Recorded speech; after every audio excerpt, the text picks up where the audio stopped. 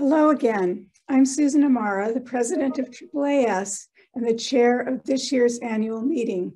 I'd like to welcome you all to today's plenary session featuring Dr. Katalin Karikó. We're thrilled that Dr. Karikó can be with us to discuss her remarkable career and one of the most important scientific advances of our generation, one that is truly leading us to the other side of a global pandemic. Today's session is brought to us by the generous support of Johnson & Johnson, a member of the AAAS corporate circle and a longtime supporter of the AAAS annual meeting. J&J's support of some of AAAS's flagship programs, including our mass media fellowships, now in their 45th year, and tomorrow's Minority and Women in Science Award ceremony have provided really critical funding to our programs that powerfully advance our mission. Johnson & Johnson is represented by a longtime friend to AAAS, Seema Kumar, Global Head of the Office of Innovation, Global Health and Scientific Engagement. Following Dr. Karikó's talk, Seema will lead us in a fireside chat. It is now my pleasure to hand things over to Seema. Thank you, Susan, and hello, everyone. It is such a great pleasure to be here at this AAAS meeting. I wish we could have all met, in person, because I always enjoyed so much being in person at AAAS and doing all of the networking. Unfortunately, we have to do it virtually, but thanks to technology, we can. And so I want to, first of all, thank you for joining us virtually. I hope everybody's staying safe and well.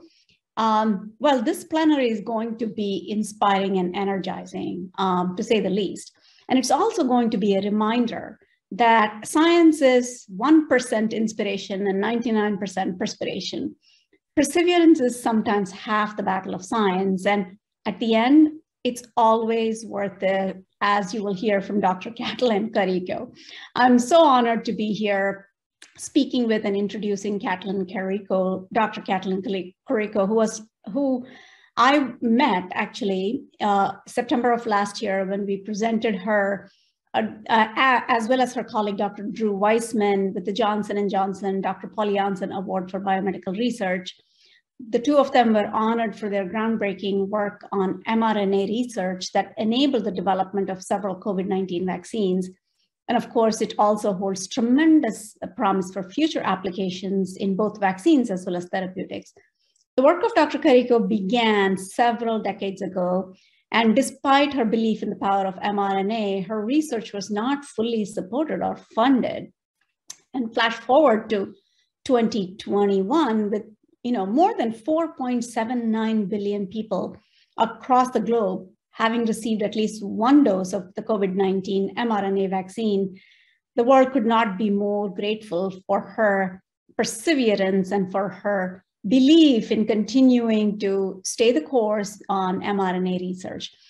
We'll hear a little bit more about her story during our fireside chat, but in the meantime, I will first turn it over to Dr. Karikó for her presentation.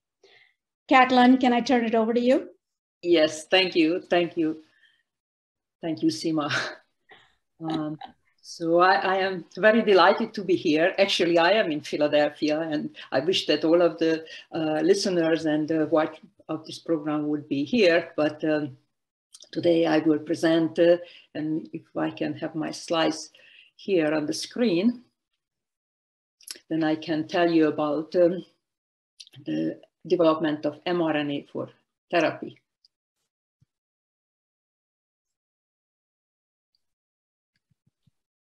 Do you see it?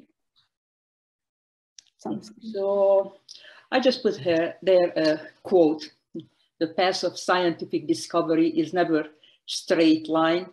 It has twists and turns in every juncture. And path of scientific what I suggest to those who are at the beginning of their career to stay on the track, and no matter how long and winding that road might be." So can you make it that I can see my slide? Because I can just see Seema at present. Oh. let's see. I don't know. I can navigate from here. I have so talking about you know, the mRNA development for therapy. So the next slide shows that actually it started with the discovery of the messenger RNA, and this was in 1961, and it took 60 years that we had the first mRNA vaccine developed and approved by the FDA. And during this 60 years, you know, the major important milestone were 1978, when isolated mRNA was delivered into mammalian cell and it could be translated. In 1984, when first time messenger RNA could be synthesized in a tube. In 1990, when the messenger RNA was injected into in the mice, and then the mRNA translated to the protein. 2000 was when we discovered that actually the mRNA was inflammatory, and 2005 we come up with you know, a solution for that. And 2017, when LNP formulated modified RNA formulated in lipid nanoparticle was used as a vaccine. I mostly remember all of this. The first one, not in 61, I was just 6 years old and I couldn't even read in Hungarian, not that English, so I was not reading Nature and other journals, but the rest of it I remember because I was following this field for that long. And even before discovering the messenger RNA, the next slide shows that scientists wonder about that what could be that, how could it be that in the nuclei, the chromosome is present and then actually the translation occurring somewhere in the cytoplasm at the ribosome, and how the information is coming from the nuclei, from the chromosome to the ribosome. And so just making interesting experiments, and of course realizing that the ribosome has some RNA. And so what they did actually using the bacterial bacterium, the next slide shows what they have done is that they isolated DNA from bacteria, and then they also isolated RNA from the same bacteria. What was interesting is here showing that these different bacteria has different GC content. And when they looked at the RNA had the same GC content. So the scientists, actually this was Spirin and colleagues in Russia, they realized that this RNA cannot be, you know, the messenger RNA, because it seemed like it was all composed the same. Today we know that it was all ribosomal RNA. So the scientists had to look further, and the next slide shows that they published in 2 papers. The next slide shows is that it was published in Nature. And what was interesting, you can see that both of the paper mentioned that it is an unstable molecule, because, you know, in that case, for example, in bacteria, it is a couple of minutes and the RNA degrades. So, of course, scientists now that based on these discoveries, established what we know today. The next slide shows it, that what is the information flow. So that, you know, the information is coming from DNA. On the next slide, please. And it transcribed to the RNA, and RNA is translated to the protein. Of course, the scientists could, you know, identify the RNA, but they could not synthesize it. So what they did, they could isolate, and that's what they started to work with. So the next slide shows that what they have done. So they realized that reticulocytes, which is the precursor of the red blood cells, enriched for one type of RNA, and they could separate this RNA. It separated, it was between the tRNA and the 18S RNA, and this fraction they collected, and actually this contains the beta globin, which is very enriched in the reticulocyte. And then they translated this in rabbit reticulocyte lysate, and they identified that it is mouse hemoglobin. They used radio-labeled amino acid to detect that. And in a later studies in 71, and it was shown that when the same isolated RNA injected to the frog oocyte, it also translated to this protein. So these were the first RNA delivery experiments in very early 60s.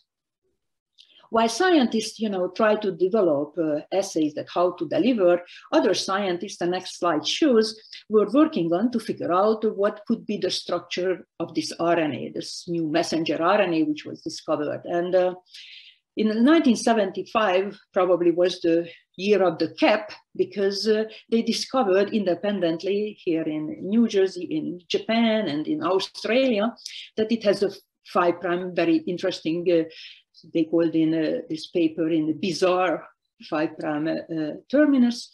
And I put here the picture of Jenny Thomas, who is organic chemist, and he synthesized the cap structure and sent it to the scientists to identify, so they have a reference material. And Jenny Thomas became my PhD advisor. So when I started there in my PhD in 78, actually, I knew that the messenger RNA has a cap structure. Here I may mention that in the same year, Bernard Bonst at NIH also discovered the enzyme, identified that vaccinia virus has a specific protein, an enzyme, which can cap the viral RNA. Scientists advanced further, and the next slide shows with the delivery, because they were excited to deliver the RNA. So, many of you are surprised that the RNA was delivered, and which is something very new. But you can see here that 1978, they already have done that. In this state, at that time, also they used isolated isolated rabbit globin RNA, and this was from the rabbit reticulocyte lysate, rabbit reticulocyte. And what they did, actually, they put it into the liposome. The liposome was actually invented in the same time that the RNA was discovered. It was 1961. And Oleg Mangum was the father of the liposome. And here the scientists put around the RNA, and this protected this liposome, which was phosphatidylserine ethanolamine containing phospholipid liposome. And they put, it helped the RNA to fuse to primary cells. Actually, they use here mouse spleen lymphocytes, and they could detect with immunoprecipitation that the RNA was translated. So this was published in two papers in Nature in 1978. So I consider that was the first RNA delivery experiment. We were reading about, actually, in this experiment, and was excited. And the next slide shows, now that my involvement is started here, because in 1970s, I started to work in the lipid laboratory first, and there we did generated liposomes, and we delivered at that time. It was a plasmid. We did not know how to, or we didn't try to isolate RNA. But for me, I am mentioning this time because it was so important. This was the first experiment I was doing with mentors, and it influenced me. Later, I was keep thinking about this very first experiment. And so I did a lot of lipid-related research, but when I finished my studies and I started my PhD, actually, I went to the RNA laboratories. And here, actually, not working with RNA, next slide shows, it was, I was working with a small 2', 5' linked oligoadenylate. And the next slide, you can see that. And these molecules was, I started in 78, and they were just discovered in 1977. Ian Kerr in London discovered that this short RNA, 2', 5' RNA, is responsible for the interferon-induced antiviral effect. And we decided that we very much need an antiviral compound. And, even today we know that how important antiviral compound is. So my role was to make this molecule enzymatically, chemically, and this oligoadenylate synthase was the enzyme which can, in our body, can polymerize from ATP. And I might mention here the oligoadenylate synthase is very important antiviral molecule. This is an enzyme in our body, and those who actually could synthesize less of this enzyme, they were more prone to get seriously sick from coronavirus, which turned out. So the function of this small molecule is that it activates RNase L, a latent nuclease, and then it degrades the RNA, all of them, not just the viral RNA, but that was what was believed at that time. So my love for RNA started here in the 70s, because I learned how to handle them, how to label them, and so it was an exciting time. I moved to the United States, and I still worked on the same 2' 5' link molecules, but when here the important antiviral compound would have been needed, that the HIV was very serious in 1985, 86.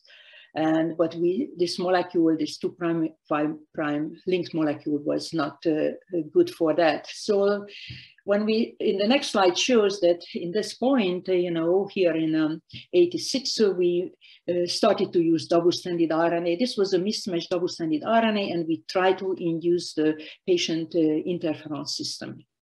Unfortunately, it did not have the HIV patient, because the interferon mechanism is compromised, and so we couldn't induce that.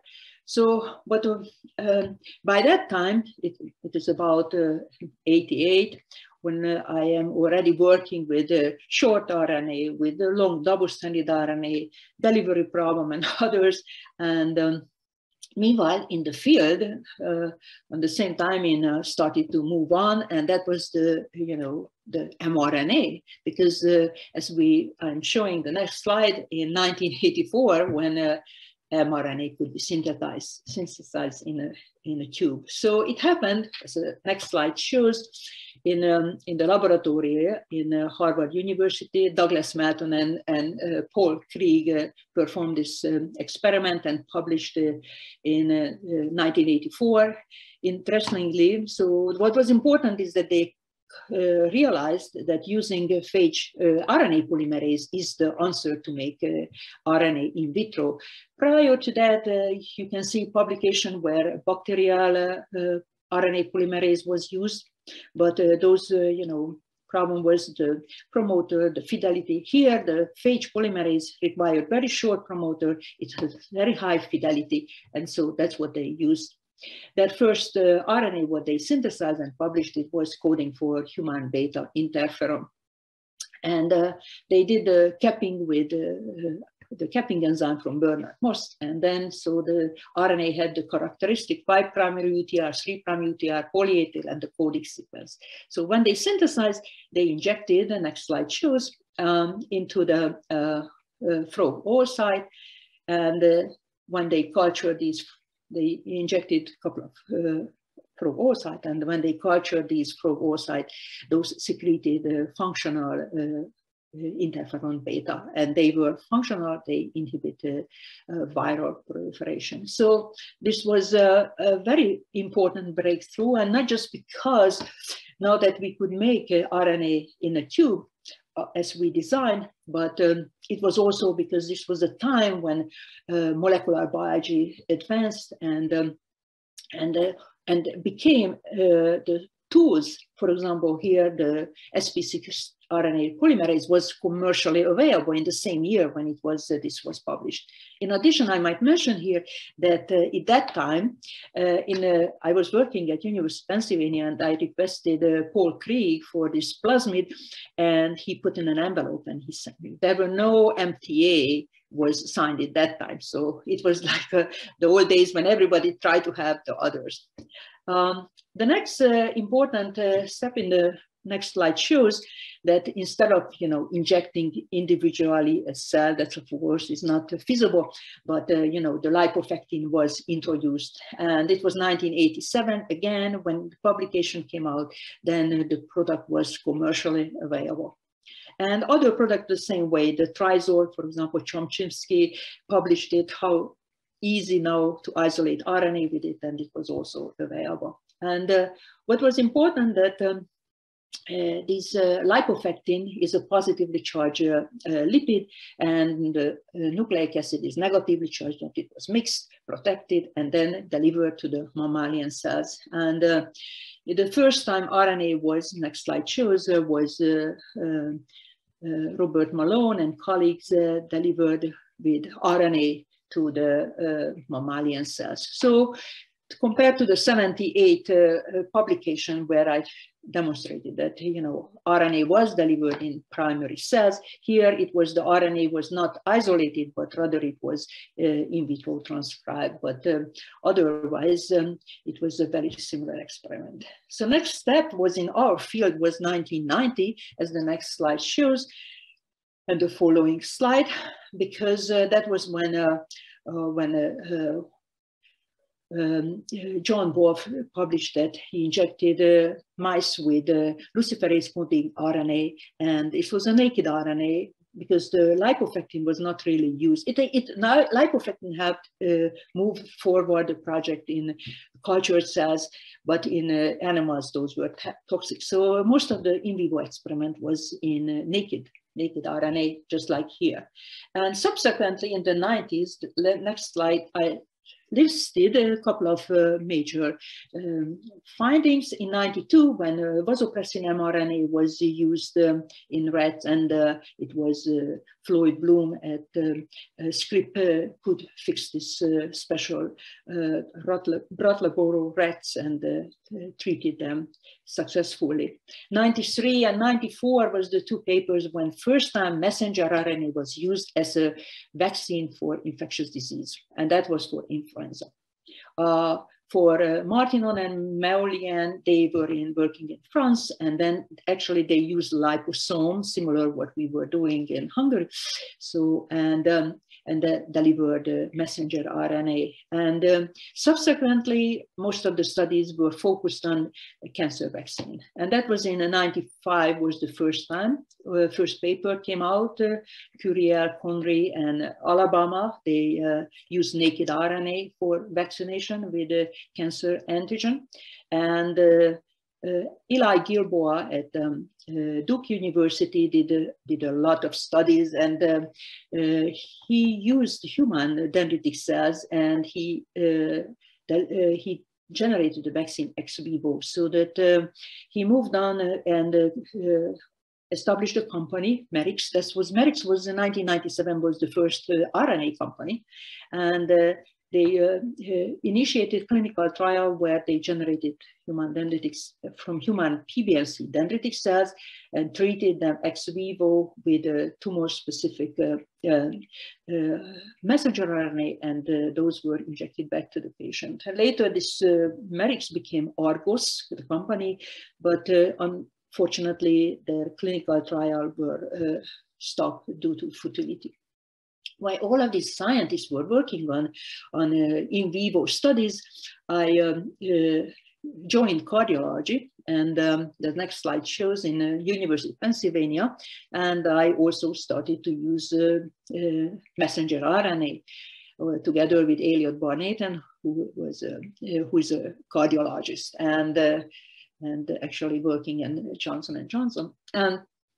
But at that time we worked together at the University of Pennsylvania, and we were interested in intimal thickening, and that's what we generated messenger RNA coding for urokinase receptor. And I am just showing this example. We did other studies, but the urokinase receptor to be functional needed extensively modified, and so glycosylated GPI links, so that and mRNA was delivered to the cell, and then cell knew what to do with it, and then we could measure functional receptor on the cell surface. So at that point, we thought that, yes, the RNA will be good for something.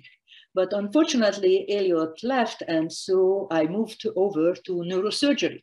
And the next slide shows that what we tried to do here, we did a nitric oxide encoding RNA, tried to treat, for a goal was to treat a patient who had subarachnoid hemorrhage and get a major blood vessel constriction, and maybe local delivery of the nitric oxide synthase would help what we argue.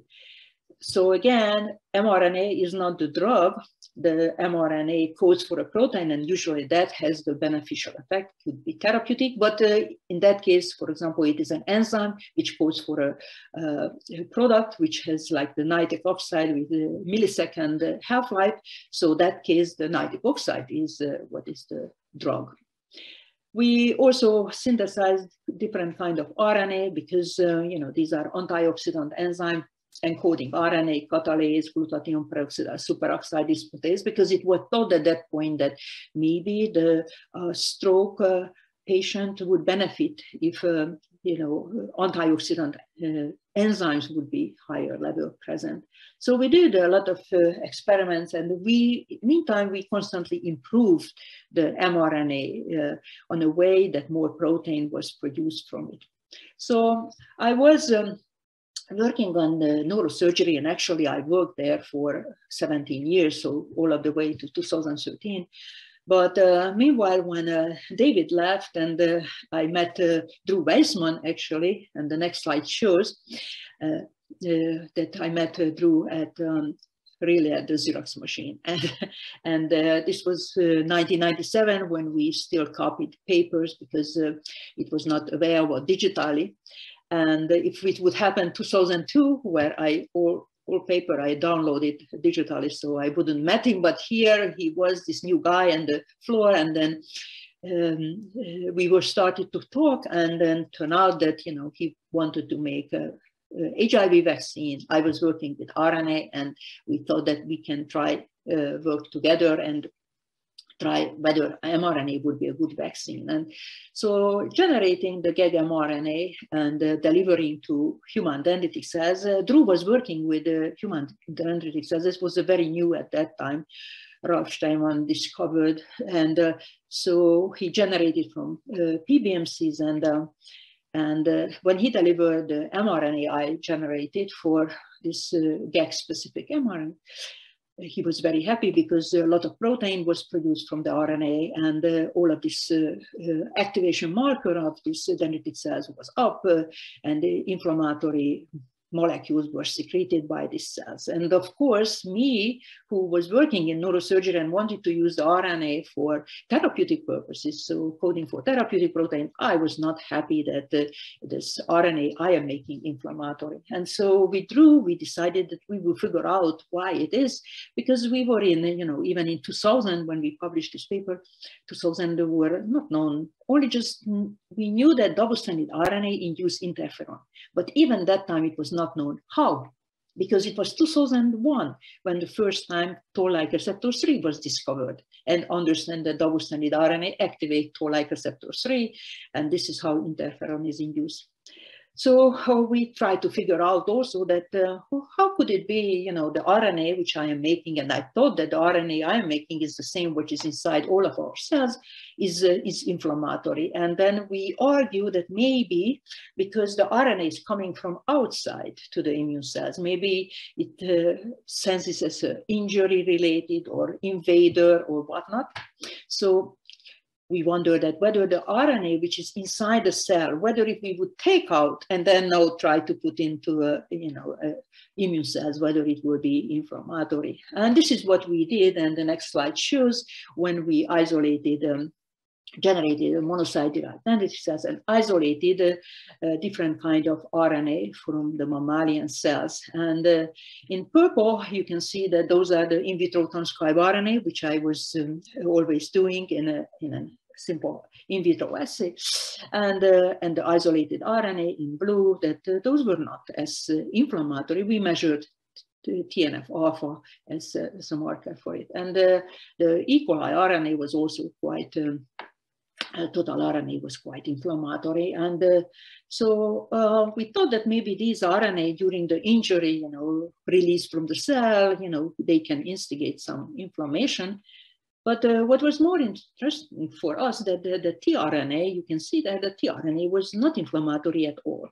And in the next slide, you can see that the tRNA, and we knew that, has a lot of modification, nucleoside modification. So this is the thing which gave us the idea that could it be that nucleoside modification could suppress the immunogenicity of the RNA?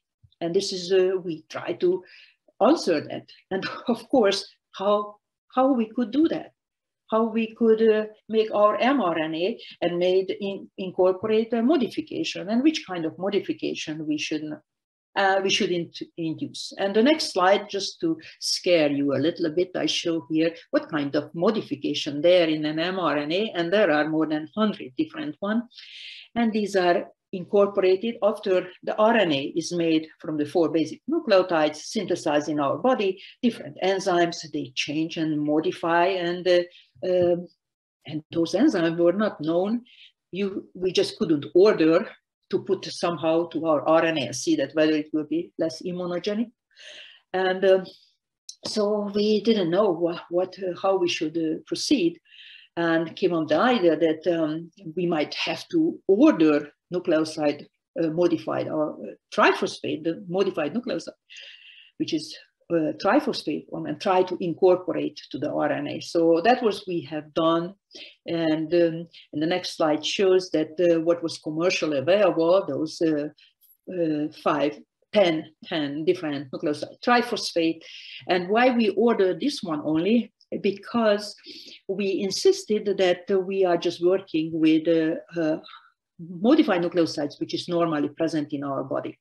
And the reason for that, because I remember from the early 90s, 93, when it was published that fluorinated uridine containing, this is called phyluridine nucleoside, when they delivered to human from a clinical trial, 5 patients out of the 15 volunteers died. And they did not understand for more than 10 years that why it happened, because this molecule was not toxic, not to the mice, not to the monkeys, not in the monkeys. So it took, in 2006, when finally it was realized that there is a special nucleoside transporter which is only present in the human, and this middle of the coding sequence has a mitochondrial localization signal. And what happened is that all of these unnatural modified nucleosides were pumped into the mitochondria, and the patient died from acidosis. So we don't want to do any kind of unnatural one. We want to use only these 10 different nucleoside triphosphate to make RNA with it, because it is present in our body, and a human body would know how to handle. Of course, we didn't know that whether it can incorporate by the enzymes. So that's what we tried in the next slide shows, when we were successfully could make at least 5 of them to incorporate to the RNA. And the next exciting step was to find out whether these RNA now that containing these different modified nucleosides, whether they will be less immunogenic. Of course, we were excited because we didn't know at that time, whether we need all of the modification which was in the tRNA or one of them. We didn't know what we would need. And the next slide shows that we were very happy that finding that some of these nucleoside modified containing RNA were not immunogenic. These were now measured in isolated primary cells, these isolated primary dendritic cells, so it was not generated, so it was isolated from the blood. And then we found that those which had modified uridine, those were not immunogenic. And so we wonder that maybe uridine is somehow nature selected, that detecting and the immune cells detecting to as a foreign material. But when it is pseudo-uridine, 5-methyl-uridine, 2-thiouridine, or whatever was the uridine was modified, it was not immunogenic.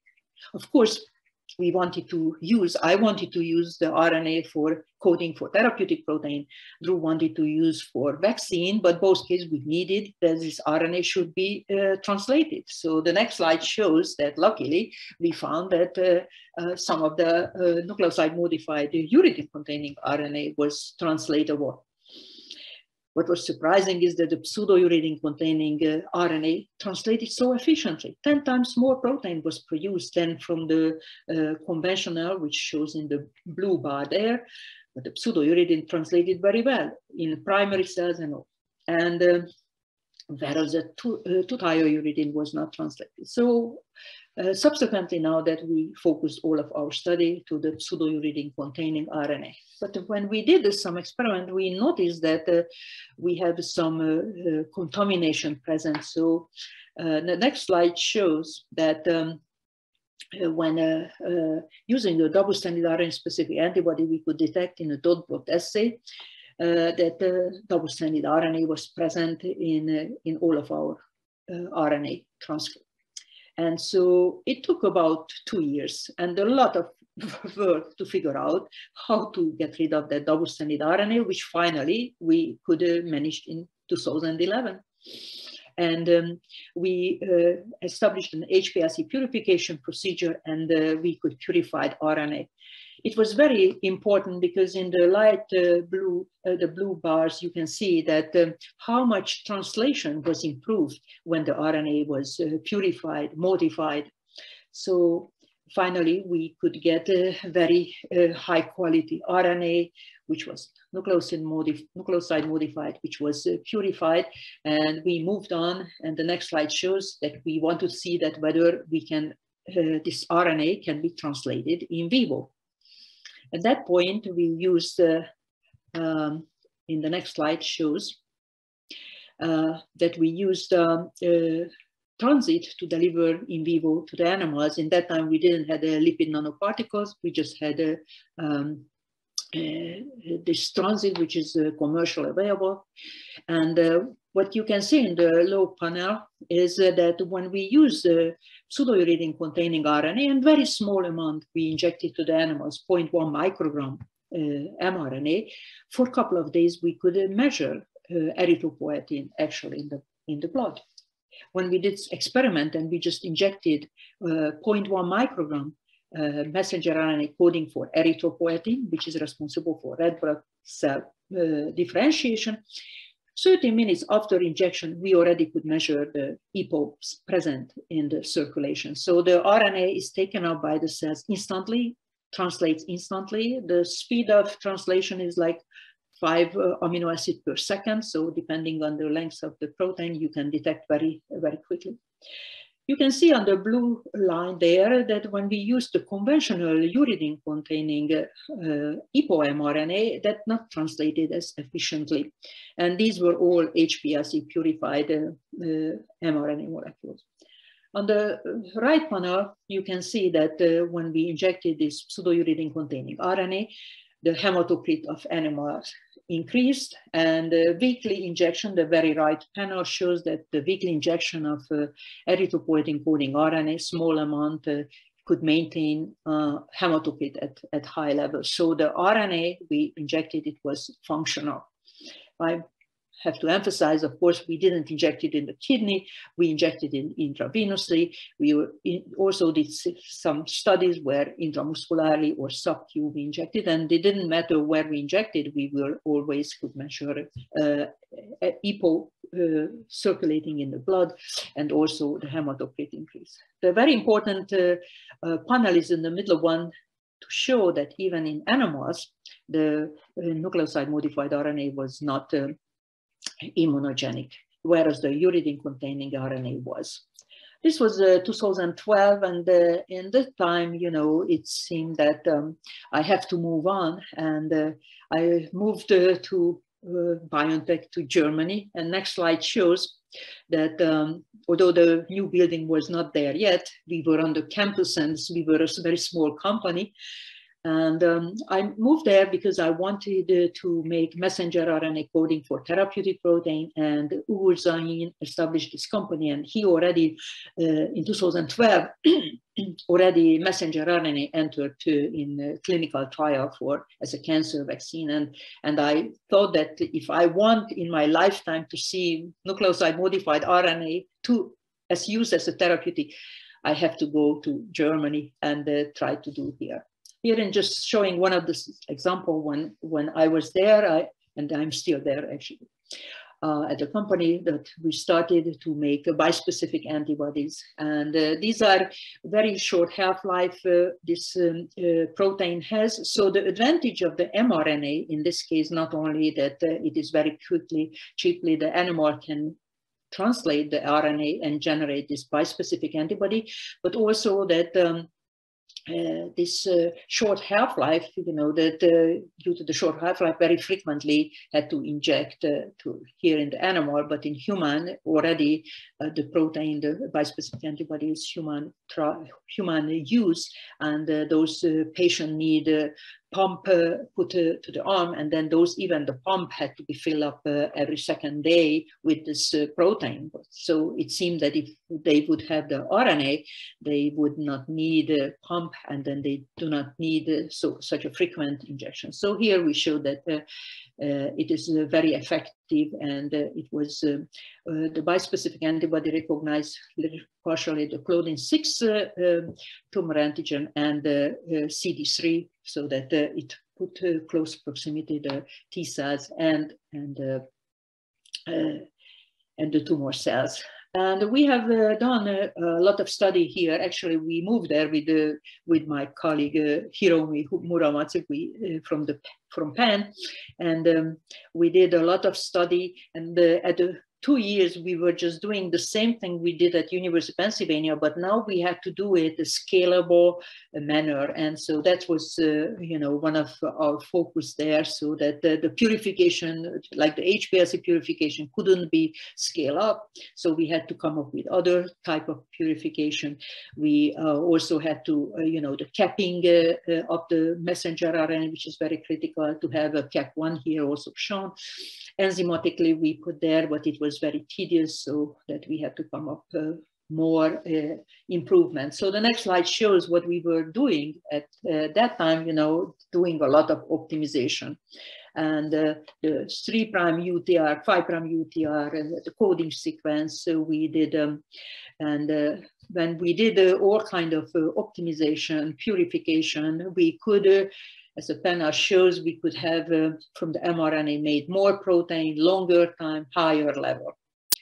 On the next slide, I will just show you that what some codon optimization could result. So that we used pseudouridine in our experiments, so that when the inflammatory uridine are there, with showing in blue here that, the pseudouridine containing RNA would not be immunogenic, but and some used, instead of using pseudouridine, rather than eliminate the uridine from the messenger RNA. And however, and that making the RNA GC rich, but one problem with this one, that you cannot 100% eliminate uridine from the RNA, because there are amino acid, and those here that half of the amino acid needs uridine as to code. And some, the phenylalanine need minimum of 2 uridine. So in every time, if you are doing codon optimization with this way, the RNA immunogenicity depends on what is the composition of the protein you try to encode.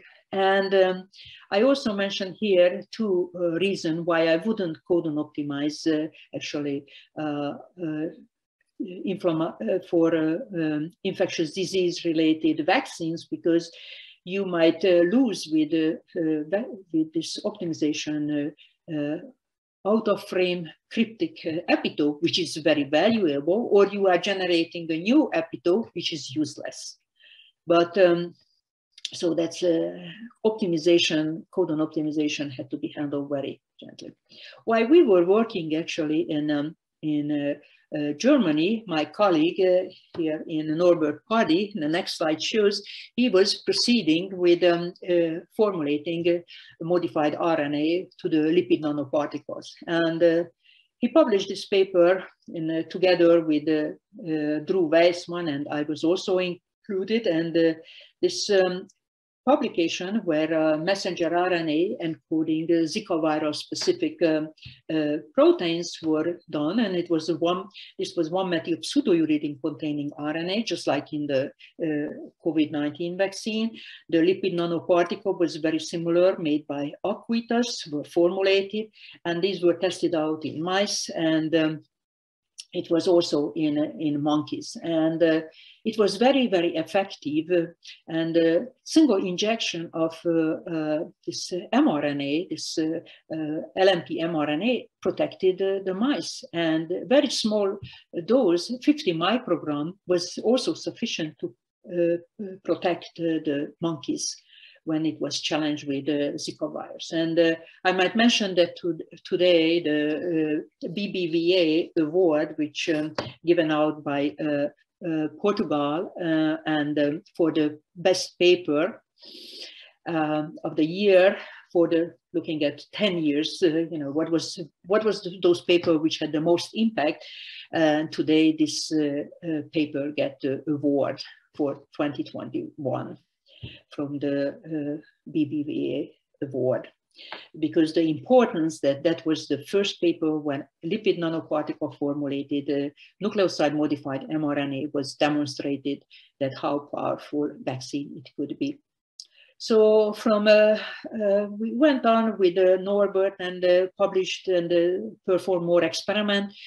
This was for Zika virus. It was also later with influenza and HIV. And we also demonstrated and had proof why nucleoside-modified RNA was critical. And as recently as this year, we also published why was the lipid nanoparticle is critical. It is not just wrapping up the RNA, helping to protect, helping to deliver to the cell, entering to the endosome in the immune cells and helping to release it. But it is also containing it is an adjuvant, the ionizable lipid act as an adjuvant because the mRNA, messenger RNA, is not immunogenic. And why it is important, because the messenger RNA would induce, if it is conventional RNA, it would induce interferon. And if the interferon induced, as we demonstrated, follicular T helper cells will be not present. And then result that there will be no good antibody response. Maybe good cellular response, cellular immune response can be generated, but not antibody response. So this was the importance of LNP, the nucleoside modified RNA. And as the next slide shows, and I don't have to tell you more about this because we were sitting in the front of television and we knew when it was, the sequence was became available for the SARS-CoV-2. We watched what happened when all of these companies started to, 150 companies at the same time started to make a vaccine, and how the phase 1, the phase 1, 2, and phase 3 trial ended. And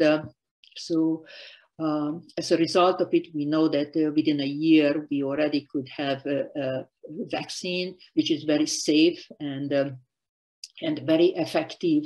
And last year, August, was when it was fully approved, the BioNTech Pfizer vaccine. And I might mention that it is a public domain that BioNTech started to work with Pfizer in 2018 to develop an influenza vaccine. So when people learn about, the development of messenger RNA for vaccine, they thought that this is the first time, that compound, this messenger RNA, is used. And as I told you already, many studies were done. But many of you will not know. And the next slide shows that actually the nucleoside modified mRNA was already in a clinical trial. The first patient actually was injected in February 5, 2018 with the messenger RNA coding for VEGF-A. And this study started actually from Harvard and University when Lior Zhangyi and Kenneth Chen, injected VEGF-A mRNA to the failing heart of mice, and they demonstrated the beneficial effect. And AstraZeneca and Moderna proceeded with this finding, and STUD clinical trial was already underway, one of them using for wound healing for necrotic wound of the diabetic patient, and the other was the heart failure treatment, which started prior to the COVID-19 vaccine. And the next slide shows that this was the most advanced, mRNA therapy, because it was already in a phase 2 trial. And this year, January, we learned that the patient who participated in this trial, and this was a elective coronary artery bypass surgery, why during the surgery they injected 30 times naked RNA coding for VEGF-A to the heart. And this on the slide with marker on the right, you can see those labeling. And they injected the RNA, and in the link there shown there is you can hear the patient who are talking about their experience, that how their life was improved and their heart was performed so much better. And so now it is this clinical trial advancing to phase 3. So there is a success already in other field of this nucleoside-modified RNA. This was also one method of pseudouridine containing RNA. And another field, not this was for the heart. Another was the next slide shows that was for the liver. And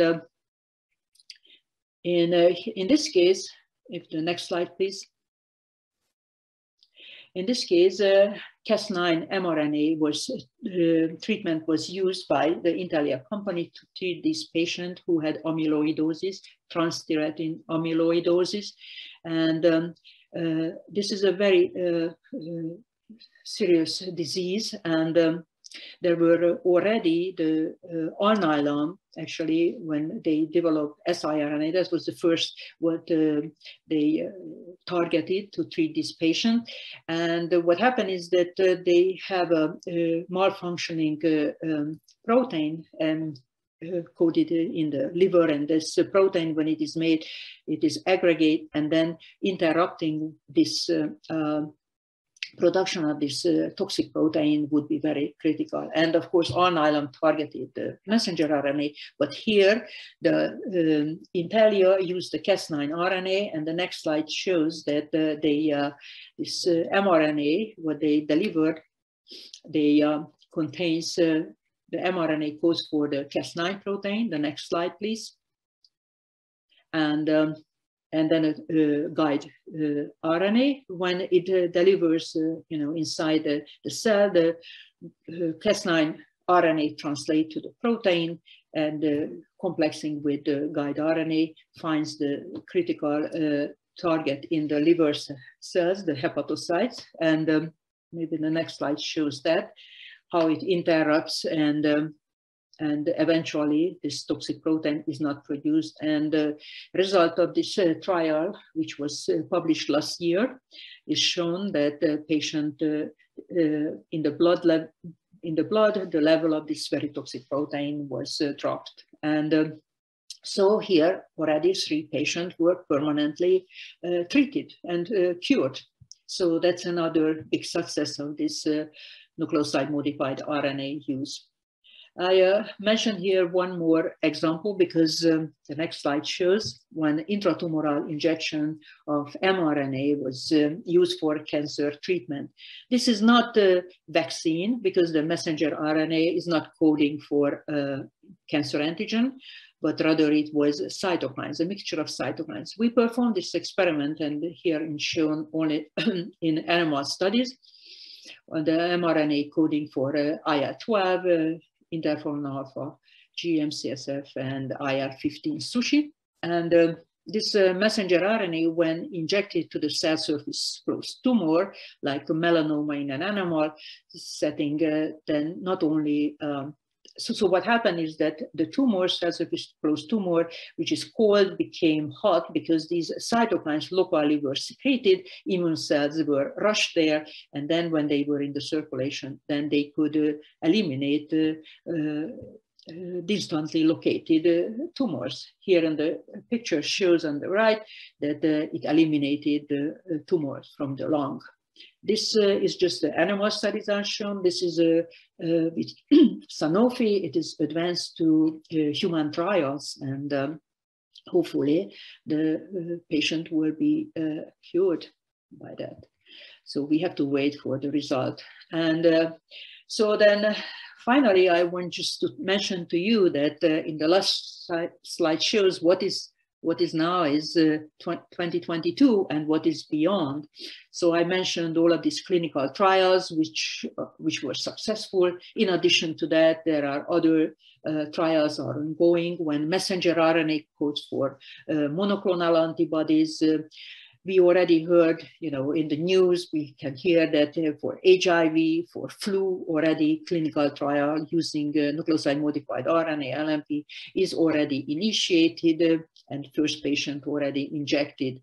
And more genetic disease are targeted with using enzyme which can edit the genome. The preclinical trial ongoing, and those are endless. Just I try to mention here, even 4 years ago, we already on the messenger RNA therapy meeting, we already heard about using messenger RNA to vaccinate against malaria.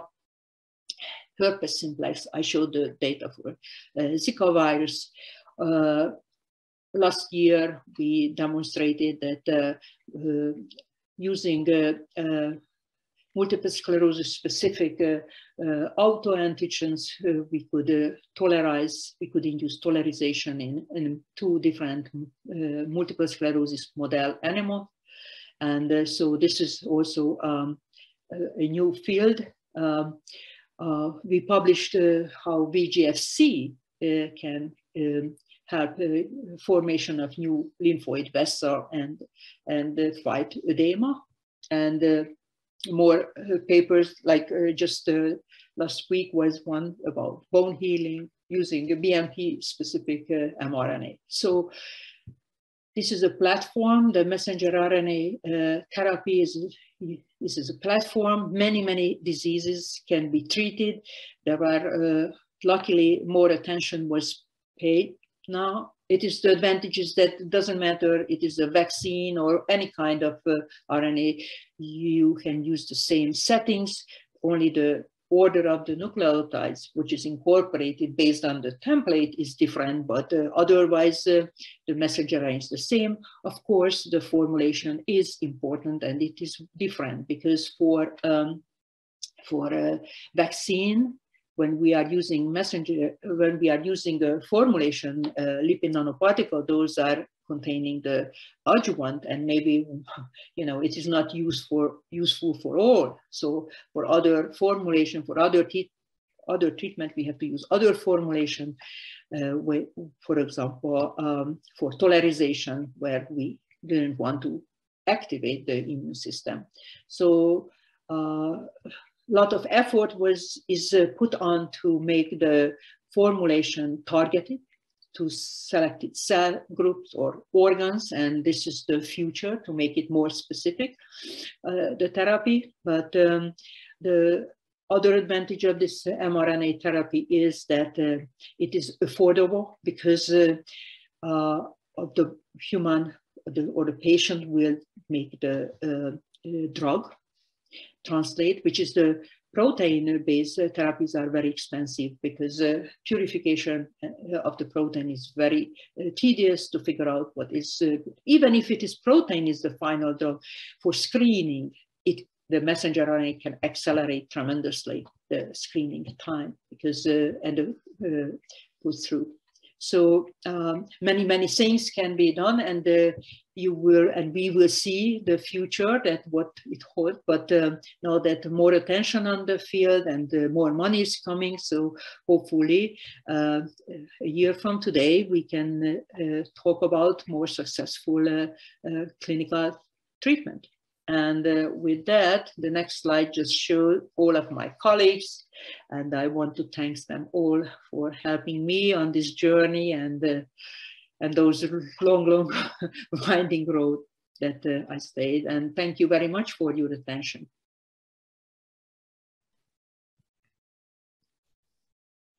Thank you, Katalin. That was just such a thorough and extraordinary talk. You took us along on this whole journey throughout your own career and finally ending up at where we are today. So thank you for that.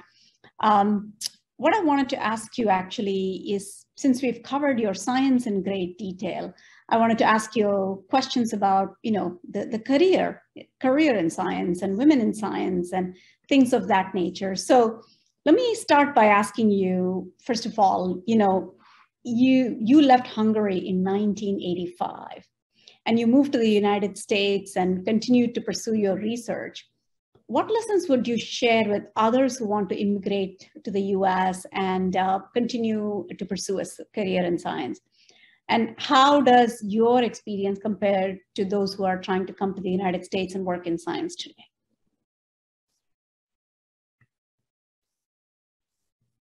'85 was a long time ago.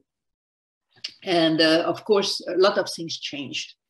And so for me, when I think back that how important was for me, like being at the University of Pennsylvania, the number one importance for me was to listen to those lectures, that the best scientists came, and I was just amazed. And every week I had to limit myself to listen not more than 2 lectures, because otherwise I have to work in the lab. So today you can be in your home country and you can listen to all of these lectures, and you can have access to all of these publications and others. So that's also a very important part. And as you know, the process that you are coming to a country and then all of a sudden everything is new, you have to adopt so quickly. You learn these things. And what is science? Every time we have a new problem, now we have to purify how we would make it. And then, it is a good exercise to learn that how to quickly adopt and how quickly you can come up with solution for anything. First in life, because you have to adopt a new home, new environment, and then it is similarly in the laboratory, that when you are doing different things, and it is much. So what happened is a lot of people like to, it is very comfy corner, and they don't want to leave, and they don't want to, and then it, if they leave, then that's immediately. Have a lot of experience. I personally never wanted to come here, but no, I don't mind, obviously. But, so you're back and forth always now.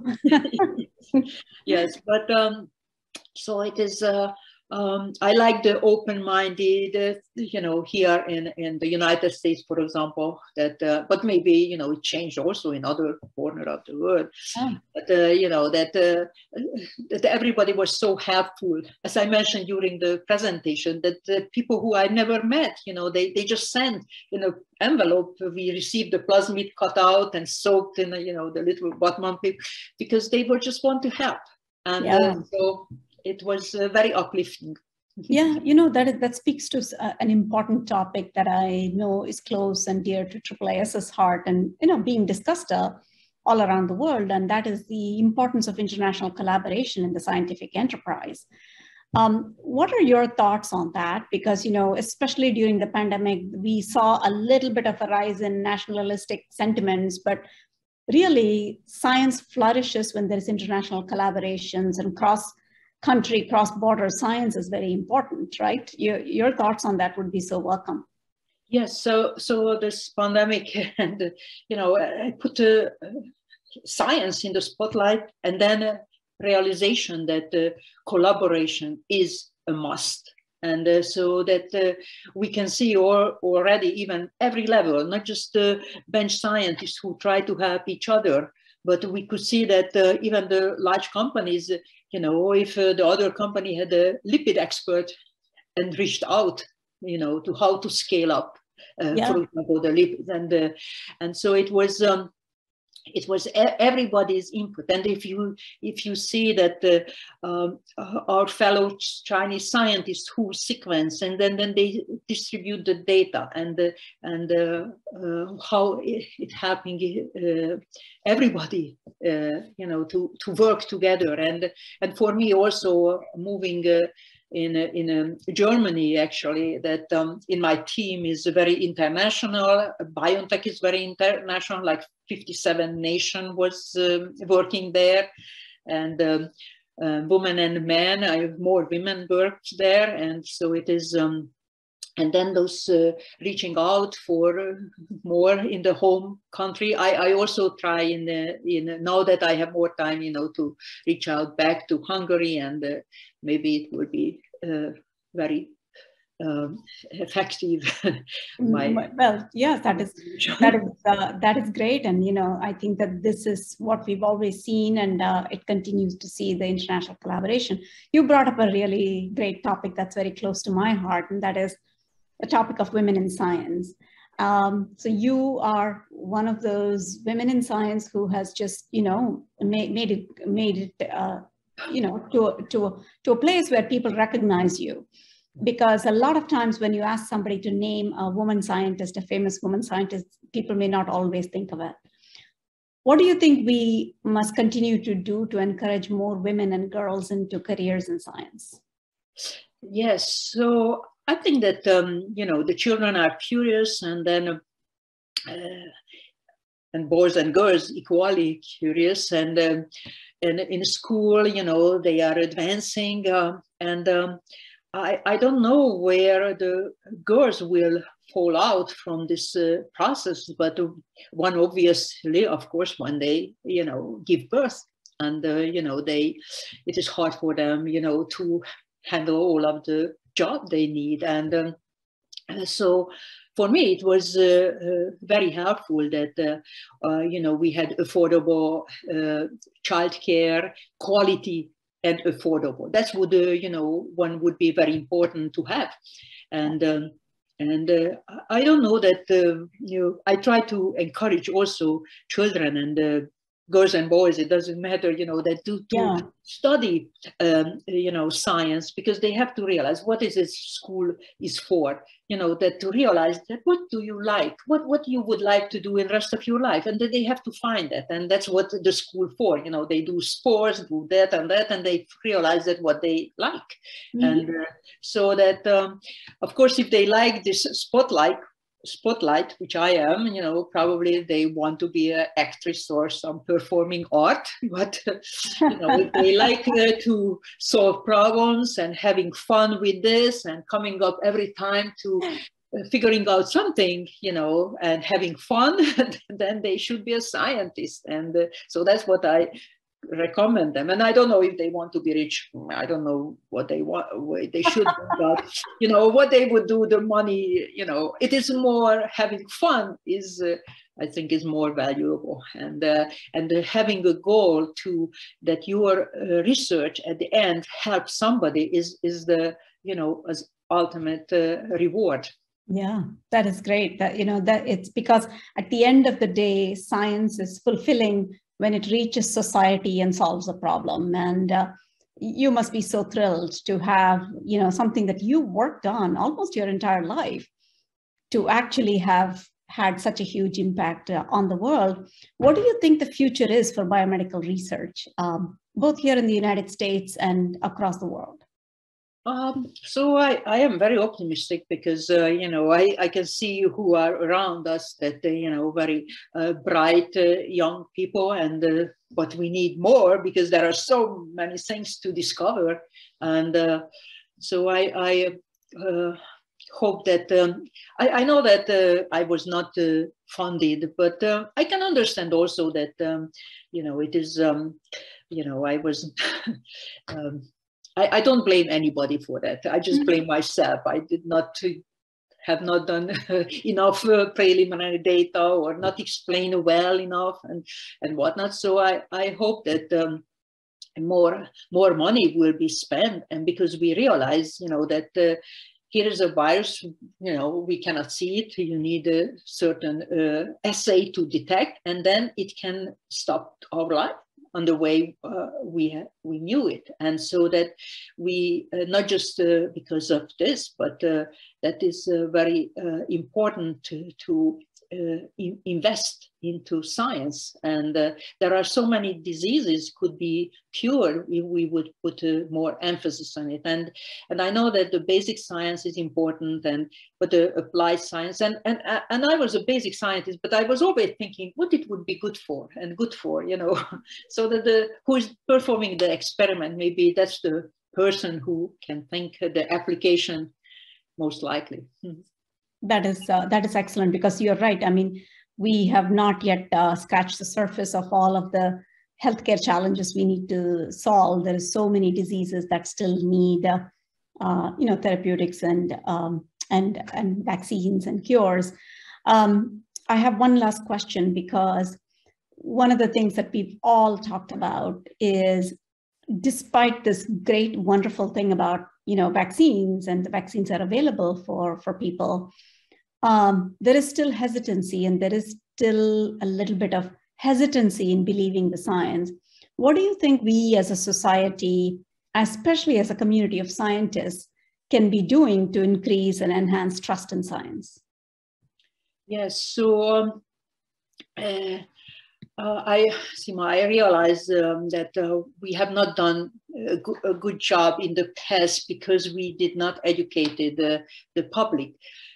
We didn't talk about what the molecular biology is doing. Where our science today? You know, maybe it was papers or something, or articles about, but not a simple language. And maybe those who are making you know, films, they were not doing about science. So that we have to do that, and we have to explain some simple way to the people that what is the science, what is the vaccine, how it acts, and one thing is also that to tell them that what we know, this we know, and that we don't know yet, and this is a process. This is, you know, and then the honesty, which you know, we always, as a scientist, we are always honest, yeah.